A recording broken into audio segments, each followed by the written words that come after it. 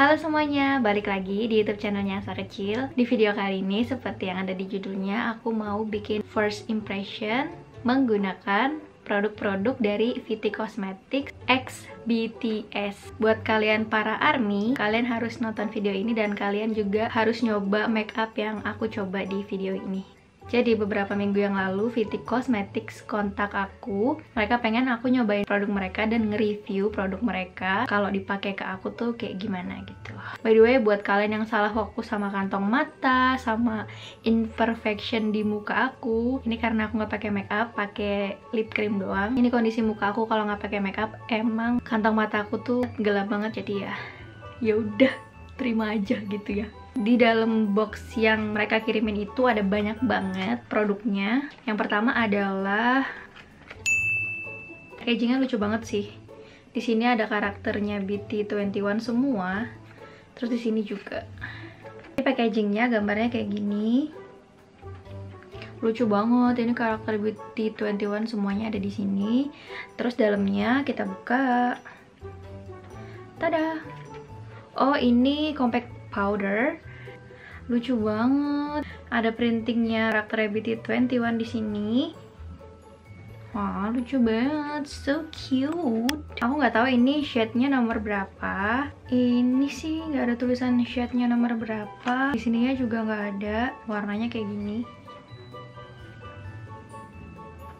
Putih banget. Aku nggak tahu ini tuh bakal putihan atau enggak di aku, tapi nanti kita coba aja.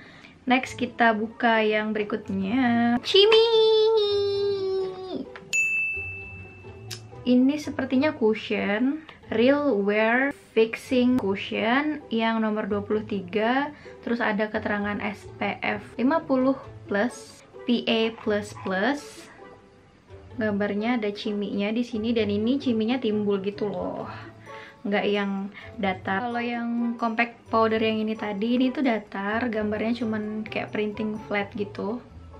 Yang ini dia ada dimensinya. Ada ciminya di sini. Ini muat 2 jari kita masuk di sini. Dalamnya masih segelan.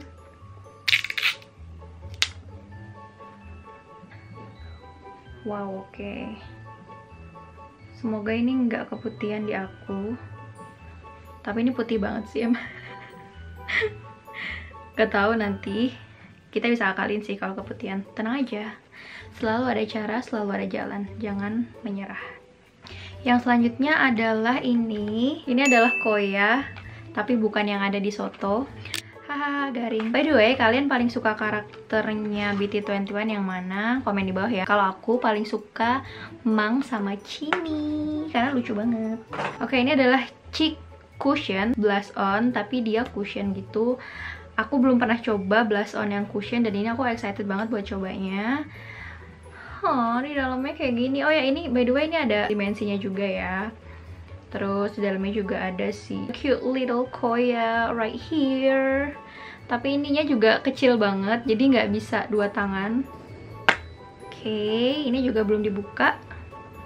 Kita buka. Wow, ini tuh lebih ke coral warnanya daripada pink. Tuh. Aku juga belum pernah coba blush on yang warnanya coral. Aku biasanya selalu pakai yang pink. Kalau yang warnanya rada-rada coral gini aku nggak pernah coba. Nanti aku coba ya. Ini lucu banget sih. Eyeshadow palette. Di sini ada Cookie dan Shuki. Shuki apa Shoki sih bacanya? Correct me if I wrong ya. Karena aku nggak tahu gimana cara pronounce-nya gitu. Ini aku dapet yang shade nomor 4. Dan di sini juga ada Cookie sama Shuki.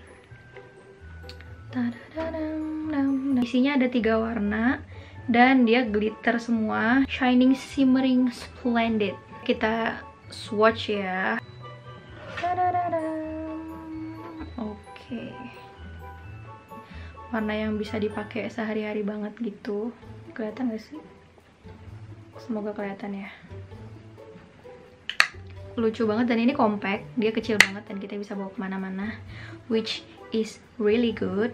Yang selanjutnya aku dapet cimi lagi. Sebenarnya aku suka cimi itu karena dia warna kuning sih, karena aku suka warna kuning kan. Terus karena cimi kuning jadi I love cimi. Ini ada tulisannya Lippy Stick Special. Terus di sini ada tulisan bang. Untuk packaging produknya sendiri itu ada tanda tangannya si cimi. Oh my god, this is really cute. Dan ada muka ciminya di sini. Terus ada tulisan BT21. Ini warnanya kita swatch lagi. Sorry, I'm not a beauty vlogger, so ini lucu banget warnanya. So cute. I love it. Ini dia finishnya rada satin gitu, bukan matte. Jadi dia lebih ke satin velvet gitu deh finishnya. Dan yang terakhir aku dapet Tata. This is really cute and one of my favorite. Glow Lip Liqueur. Gak tau ya bacanya. Lipstick aku dapet shade nomor 5. Terus yang ini, yang lip glow lip ini aku dapet shade yang nomor 4. Si Tatanya lucu banget sih. Lucu Tata. Ini fix nggak akan dibuang kalau udah habis. So, lucu banget. Sini deh. Ini adalah warna yang aku nggak pernah pakai sama sekali. Ini warnanya bener-bener gonjreng banget. Gonjreng ini mungkin bisa dipakai buat ombre kali ya. Tadi udah aku swatch dan sekarang saatnya kita nyoba produk-produk yang ada di sini. Let's start. Buat kalian yang mau beli produknya, nanti aku bakal ngasih linknya di description box. Jadi pastiin kalian cek description box ya. Jangan lupa juga untuk subscribe channel ini kalau kalian suka. Kalau kalian para ARMY, please subscribe to my channel. Langsung kita pakai si cushionnya dulu. Cime. Aku tuh biasanya kalau pakai cushion nggak pakai si puffnya ini. Aku lebih suka blendingnya atau hasil akhirnya itu pakai sponge makeup. Oh iya ya, harusnya aku menghapus my lip. Kalau aku perhatiin ya, si cushionnya dia sebenarnya lebih putih dibanding shade wajah aku. Kasus cushion yang terlalu putih ini itu sebenarnya bisa diakalin.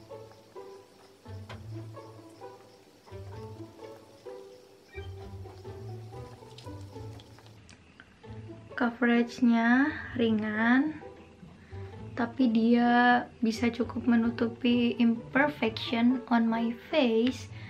Kenapa putih banget muka gue. Dan ini bisa dipakai kayak buat ke kampus, buat kalian ke sekolah. Sekolah boleh nggak sih makeupan? Kalau kalian boleh ke sekolah makeupan, ini bisa dipakai buat ke sekolah atau kayak buat les primagama gitu ya. Les kumon bisa tuh dipakai. Ini aku mix sama concealer aku yang lebih gelap, jadi dia warnanya nggak terlalu putih banget gitu. Let's try. Bismillahirrahmanirrahim. Selalu ucapkan Bismillahirrahmanirrahim sebelum mengapply sesuatu di wajah kalian.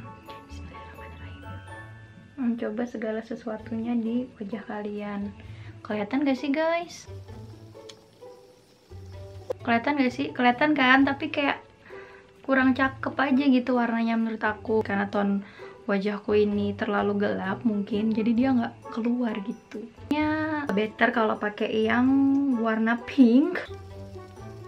Dia rasanya kayak kurang aja gitu, karena kan biasanya kalau aku nih kalau pakai blush on tuh kayak harus nampol banget gitu loh. Nah dan ini tuh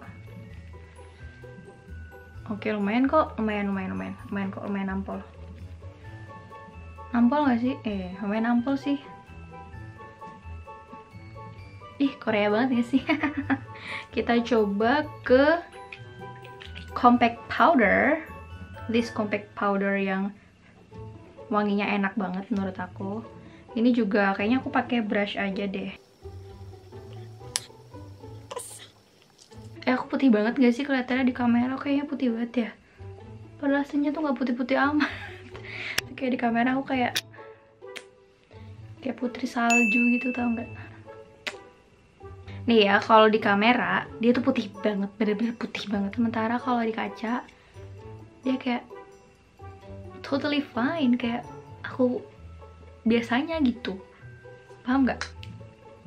Oke, yang selanjutnya adalah kita pakai little cute eyeshadow palette. Ini aku cuman pakai tangan doang, karena kalau eyeshadow yang shimmer, setahu aku, sepengalaman aku, kalau di apply pakai tangan tuh kayak lebih pigmented aja gitu dibanding kalau pakai kuas. Oke, langsung kita apply. Kelihatan gak sih guys? Aku seperti uni-uni Korea gitu. Aku pakai yang rada gelap itu di bagian ujungnya. Hah? Terus aku pakai ya tuh kan lebih berdimensi gitu jadinya mata aku. Terus aku pakai yang lebih terang itu di tengah. Menurut aku udah cukup banget untuk sehari-hari. Udah stop di sini aja, jangan too much.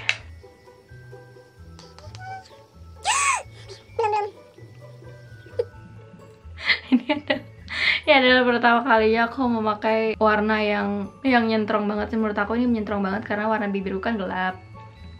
Terus muka aku juga nggak putih-putih amat, tapi aku nggak cocok sih pakai ini.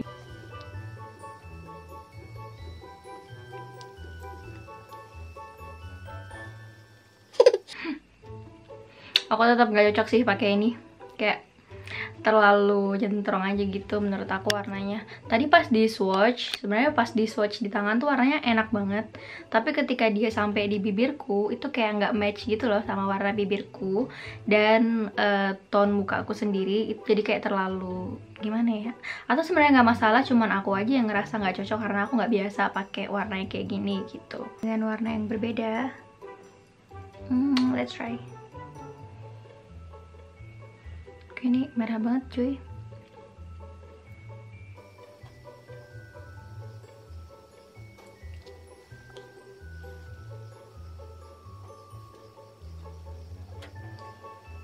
suka yang ini dibanding yang sebelumnya, karena yang sebelumnya itu lebih ke neon gitu ya warnanya. Kalau yang ini dia emang kayak buat ombre lips gitu. Aku nggak tahu gimana cara jelasinnya, cuma dia sebenarnya bukan lip matte, dia kayak lip tint. Haha, kayak lebih kayak lip tint gitu. Bukannya dipakai ke seluruh bibir gitu loh. Karena kalau lip tint ini dipakai ke seluruh bibir, dia pasti warnanya bakal patchy. Jadi aku saranin kalau misalnya kalian mau beli ini dipakai buat ngombre aja. Ini jadi lebih cantik gitu kalau buat ngombre. Cuman sayangnya karena bibir aku gelap, jadi ini masih terlalu kelihatan bibir gelap aku, nggak terlalu ketutup untuk ngombre. Jadi aku mix dulu sama my lip matte. Nah, kalau kayak gini aku suka banget warnanya. Dia bisa jadi ombre gitu. Berarti dia si little cute Tata ini sebenarnya dia lebih ke lip tint gitu dibanding lip matte atau lip gloss. Nah, ini adalah my final look. Tidak perfect, tapi I've tried my best untuk mendapatkan look uni-uni Korea ini. Gimana menurut kalian? Aku suka banget sama cushionnya karena dia kepake banget sehari-hari. Walaupun dia keputihan di muka aku, tapi aku tetap bisa mixing pakai concealerku yang gelap. Terus kedua yang aku suka adalah eyeshadow palette-nya. Ini bakal kepake banget sama aku dan bakal aku bawa kemana-mana karena dia compact banget. Terus yang ke berapa nih? Ketiga yang aku suka adalah bedaknya, karena menurut aku dia nggak terlalu putih di muka aku dan dia ada aromanya dan aromanya nggak ganggu.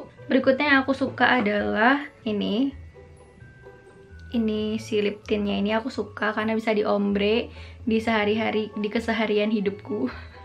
In my daily life ini tuh bisa dipakai banget, apalagi nih ada si Tata. Terus yang aku kurang suka itu ini sebenarnya nggak ada masalah sama ini, cuman tone kulit aku nggak keluar aja gitu warnanya ini. Berikutnya aku juga kurang suka adalah si lipsticknya, karena lagi-lagi tone kulit aku tuh nggak putih banget, jadi kalau dipakein lipstick ini kayak terlalu gonjreng aja gitu. Tapi buat kalian yang suka warna-warna neon atau warna-warna yang gonjreng, it's totally okay to buy this one.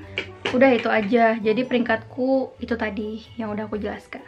Udah gitu aja get ready with me kali ini. Maaf kalau videonya kepanjangan karena again I'm not a beauty vlogger. Jadi kadang aku tuh suka bingung apa yang harus diomongin atau apa yang harus dijelasin ketika lagi review makeup. ya aku sehari-harinya makeupnya kayak gini, simple aja, gak terlalu banyak elemen gitu di makeupnya. Kadang aku juga nggak pakai shading dan sebagainya macamnya gitu. Jadi ya menurut aku dengan 6 item dari VT Cosmetics itu bisa banget buat daily makeup aku, dan itu udah look so beautiful. Cailah. Yaudah gitu aja, terima kasih buat kalian yang udah nonton. Jangan lupa untuk subscribe buat kalian yang belum subscribe ke channel aku. Dan jangan lupa juga cek link di description box. Kalian bisa beli ini di Shopee, karena di Shopee ada, di web resminya juga ada. Kalian bisa langsung aja beli di sana. Like kalau kalian suka sama video ini, komen kalau kalian adalah ARMY, dan karakter BT21 yang mana yang kalian suka, komen aja di bawah.